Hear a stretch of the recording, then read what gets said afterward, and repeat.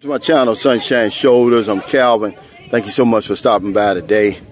We're headed island hopping today. It's a birthday party from the gym. This is our boat. I'm thinking about taking this boat for our next meet and greet. They gave me a great deal, great idea. This is something that I'm really considering.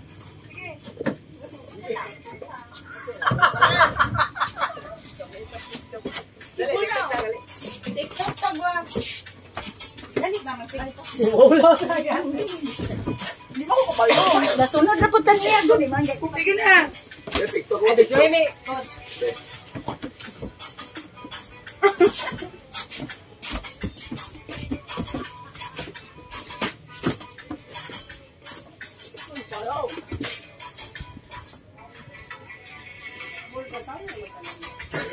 Pana ko noo.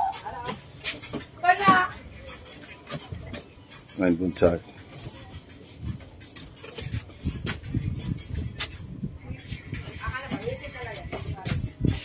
Somebody in here.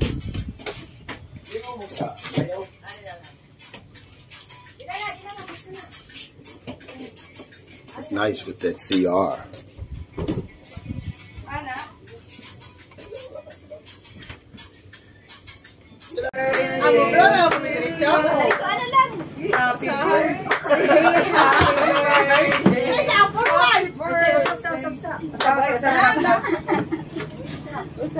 Energy for Troy. Oh, I bet you one. Is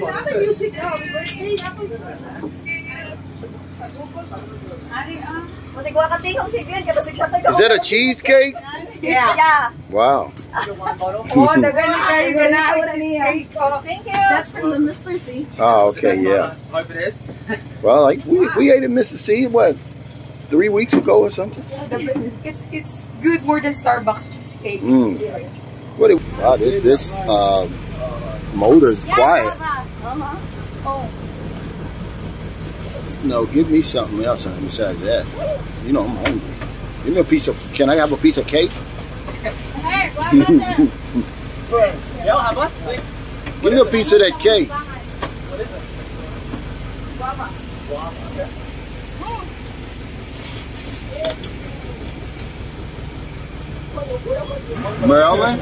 Maryland will be the same age, but y'all not the batch. They're the same age as you. You'll be 41 in May. But she said Pressy was 45. You did. I said, how old is Pressy? Before. No, I'm 42. It's coming, man. Yeah. Not on this water. Yeah. You gotta be careful. I love the way this boat, the engine is so quiet. It's calming, it's relaxing. They don't share my fear of water though. We have great white sharks. Oh yeah. We don't hop in the water like they do here. Have you ever rode to Sandbar? About 5 years ago, I brought my girlfriend with me, we went over and they kicked us off. Well, you know how loud those damn engines are on those boats. This one's so quiet, though. Yeah. Well, this one here, there's a private boat, it's so quiet.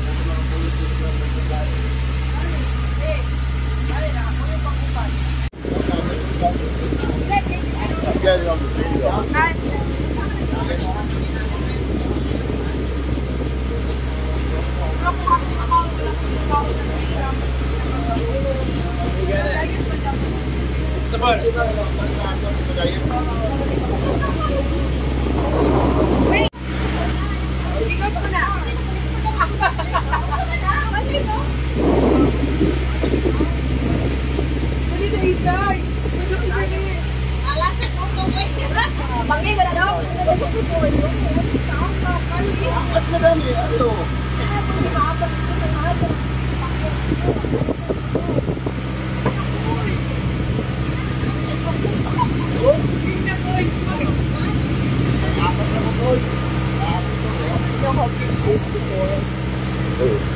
One before.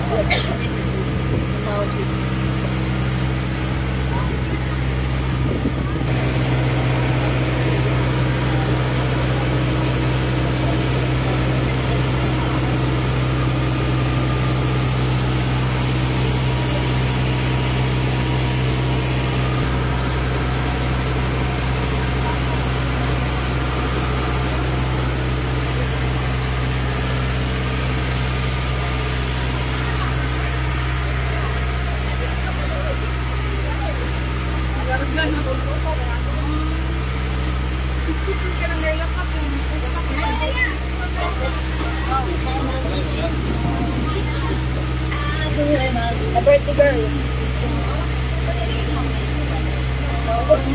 Wala. Pinagandaan ka rin.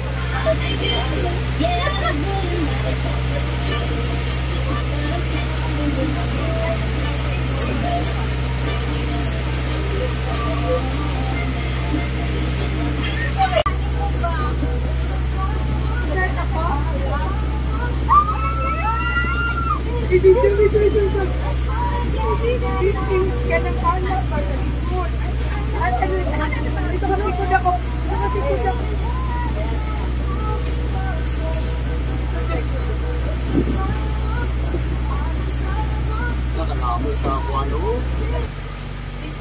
Hey, we're here. Oh no! Nakalamoy na isa. Yan na may, uy, karong papud ko biyot rin. Lalo? Pakaswerte gini na ako di pa ko yoga. Sa San Carlos, pero karong. Second time na ako. Ay, third time. Sana all my friend mo. Wapas ko na sila sa Kulapo. Sige! Wap! Ana? Sige! Na! Itsuri ko rin lang ka na anak niya. Hindi ka Kulapo. Dali na! Dali na yan! Lalo. Wala, busy. Madala ko.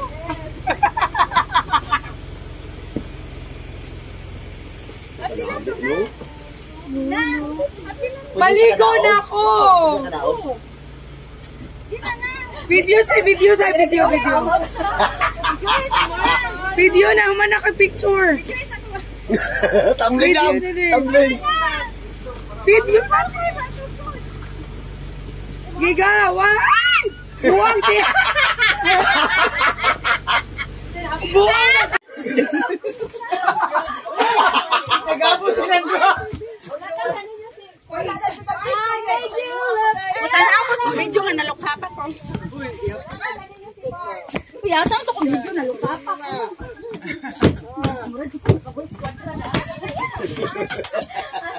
Video po.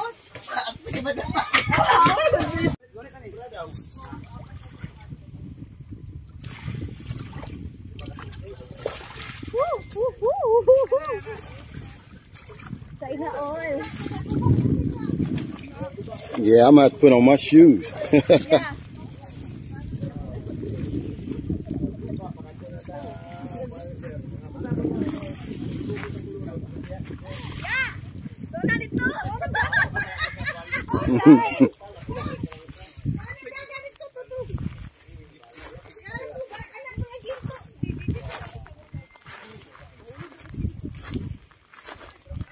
Sandbar. Yeah, man, you'll get burned out here.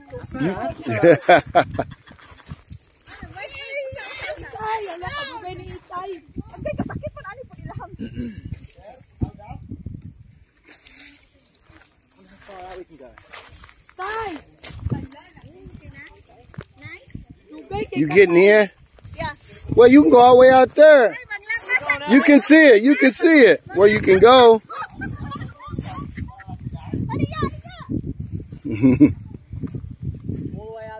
Yeah, you can see it.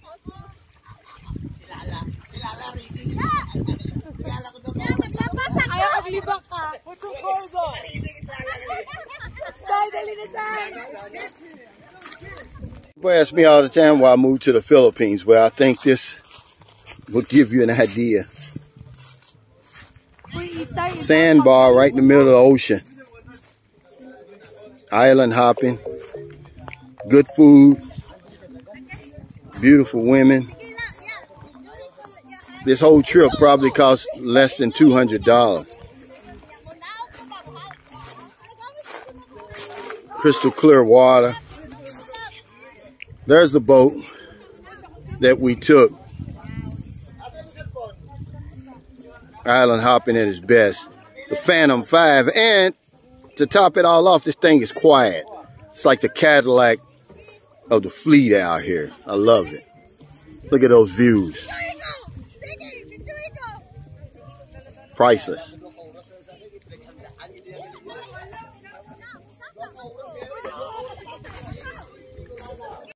Sapaway Island here. St. Carlos City here, and then we're on a small sandbar out in the middle of the ocean. One of the smallest I've been, and high tide you can't see this, but low tide you can. You can rent this boat. I believe it's 5,500 pesos. They'll bring you all the way out here. You got your food and everything. I'm really pleasantly surprised because I was apprehensive about coming. The weather had to be perfect for me to come, and it's absolutely perfect today. You got your 2 birthday girls out here. That's why I went to Bacala the other day to buy them some Adidas shoes. They're on this Adidas kick. And they had Adidas on sale at the Robinson Mall. So I got 2 pair, basically for the price of 1. But look at these views. This is crystal clear water. And so I'm going to answer David G's question for him. Question that I asked him. I said, why did you come to the Philippines? You can just look and see why I came. The beautiful woman out there in the black bikini here, it's just the icing on the cake. I came here for the freedom, man. Look at this one.